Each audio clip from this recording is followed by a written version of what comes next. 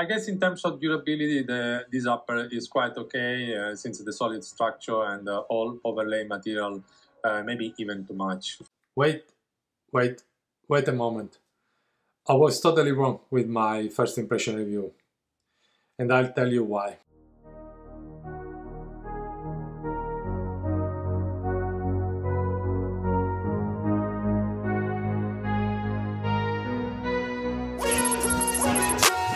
Look at what's in front of me, don't focus. Welcome back to my channel, guys. I'm Stelvio, and you know I'm a big fan of Adidas. Most of my shoe reviews in my channel are for Adidas shoes, but I'm not an affiliate of Adidas and any other brands, and I like to give you my humble opinion. I believe this is my work here to let you know without any bias or influence what is my opinion and my experience about a particular running shoe, particular model, and of any other running gear. Say that, especially in this case, I would like to say so many things, but I can't, because otherwise YouTube will close my channel.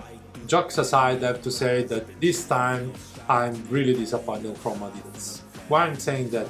Because I just reached 150 miles, with my Boston 11, which is not that much, and the upper failed totally.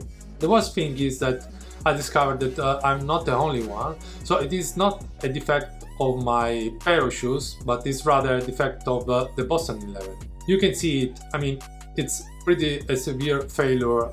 It is not the usual hole in the top box, which in any case is not good, but it is a complete rip on one side of the upper. In my case, only one shoe. As you can see, that's pretty structural and also pretty dangerous. If all the upper would fail along, I would even risk to twist my calf.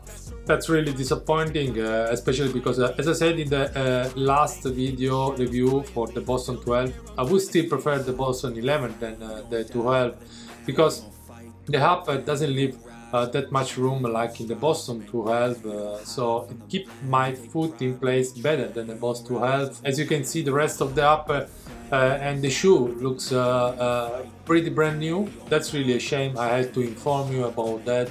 I don't know how this can happen.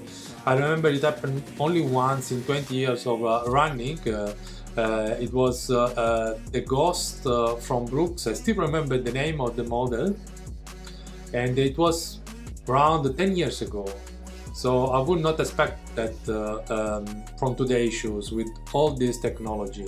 I mean, it is true we want to have pretty light shoes, lighter, always lighter, but this is not the case with the Boston 11.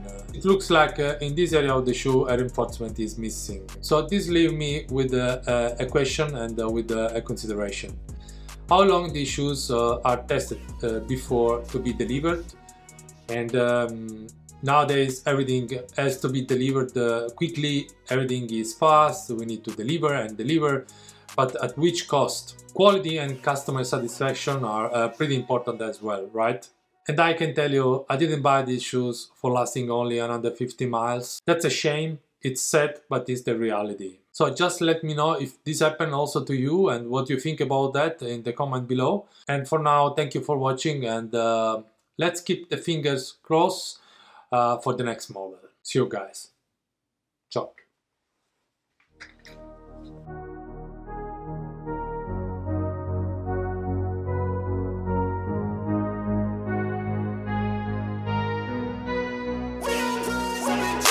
I look at what's in front of me, don't focus on the other things. I know that if I'm struggling, that only leads to a tougher me. And I want and need something that could challenge me, build up all my calluses, push through all their callousness. Becoming reckless, I'm ambitious and I'm restless, yeah. Was an apprentice but possessed a different engine, so I asked a lot of questions and I learned a lot of